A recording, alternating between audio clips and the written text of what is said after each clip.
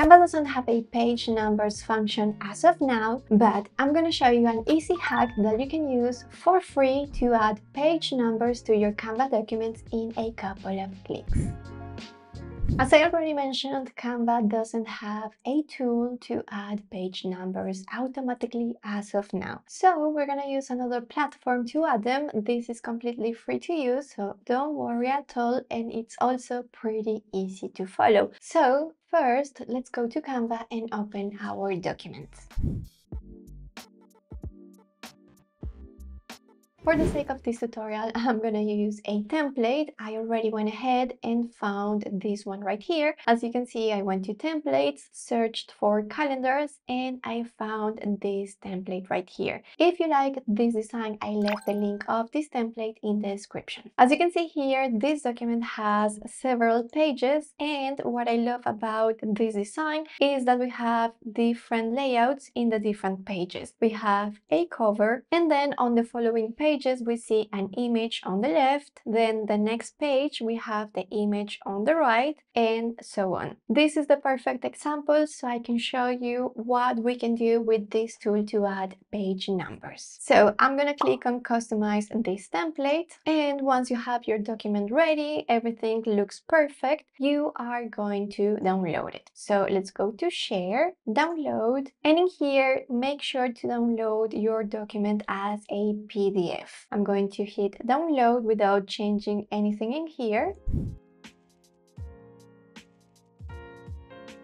Once you have your document downloaded as a PDF file on your computer, you are going to go to this page right here, ilovepdf.com. You're going to scroll down until you see this feature right here called page numbers. Click here. From here, you can either click on this button to access the files on your computer, or you can simply drop your PDF here. I'm going to click on this red button, so I'm clicking here, and my PDF file is here, so I select the document, click open. Now on this page you see a preview of your document, and you also see some red dots on every single page. These red dots represent the position of the numbers that we are going to add, the page numbers. And then you have a section on the right side with settings for your page numbers. In here you can select the page mode. You can either go for single page or facing pages. In this particular document, because we have the layout changing from one page to the other, you can see here the image on the left, and then the next page we see the image on the right. This means that for this document I need to use the page mode facing pages. Pay attention, because once I click on here, the red dots are going to move. So I'm gonna click here, and then you see that the red dots are positioned in the area where I want the page number to go, in the area where I see the content and not the image. And this happens on every single page. Then we have position. From here you can select the placement of your page numbers. So if you want the number to go in a different area of your page, you can click here. In this case, if you want the page number to go over the image, this will be the option, or it could be this one. And then you can just play around and see which position you like better. I think I'm going to stay with this one right here. Then we have margin. This one by default is set to recommended, but you can also go for a small margin. You see that the dot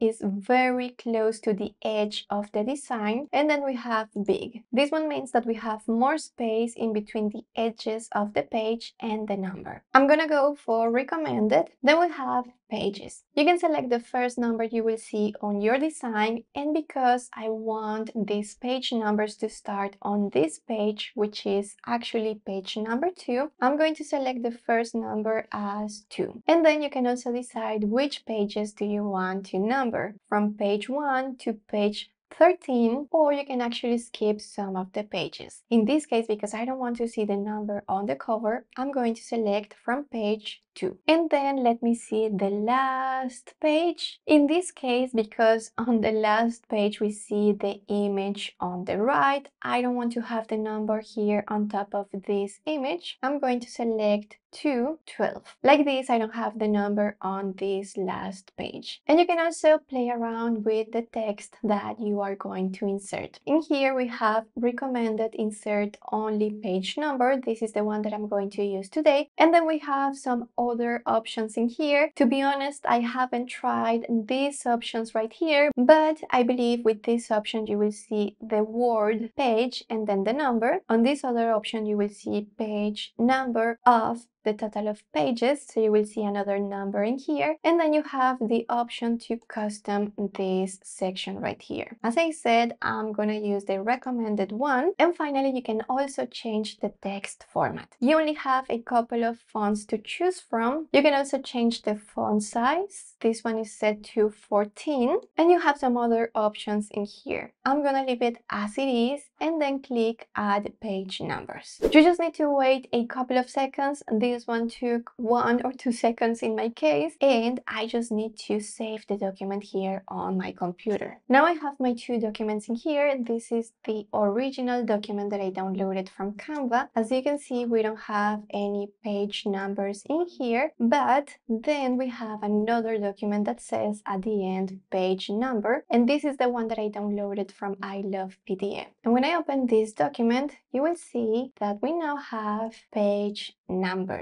If that's enough for you, you can use this document, but I'm gonna show you how to bring it back to Canva. You can go to canva.com, and from here you will see an option that says upload. You can either click here, but if you don't see this button, you can also go to this one that says create a design. So you can click here and you will see the upload button from here. I'm gonna use this one, so I'm clicking and then I'm going to choose the file that I just downloaded from I Love PDF.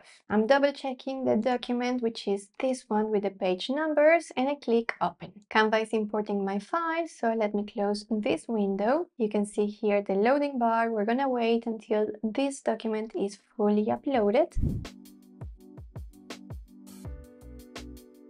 My document is ready, so I'm gonna open it in the editor by clicking on this thumbnail and then clicking on any element on the design. And everything looks the same, but we now have page numbers. As you can see here, we have the page numbers. The only thing is that I do suggest you go through every single page and pay attention to details, because doing this hack of downloading the design as a PDF and then uploading it back, it may change the position of a couple of things. Like for example, this text box right here is out of place, so I need to remove it from here and then paste it back in this position, change the color, and that's it. These numbers are now recognized as elements, so the only change you can do is to change the color. So you can see that this one now it's brown instead of black, and I can do the same on the following numbers, or you can also click on this button to change all, and like this you have changed the color on all the page numbers. Remember that we have a Canva Pro free trial in the description, but I'm also going to leave it here on the screen, and I'm also going to leave here a playlist that you are going to love. Thank you for watching, and I hope to see you in the next tutorial.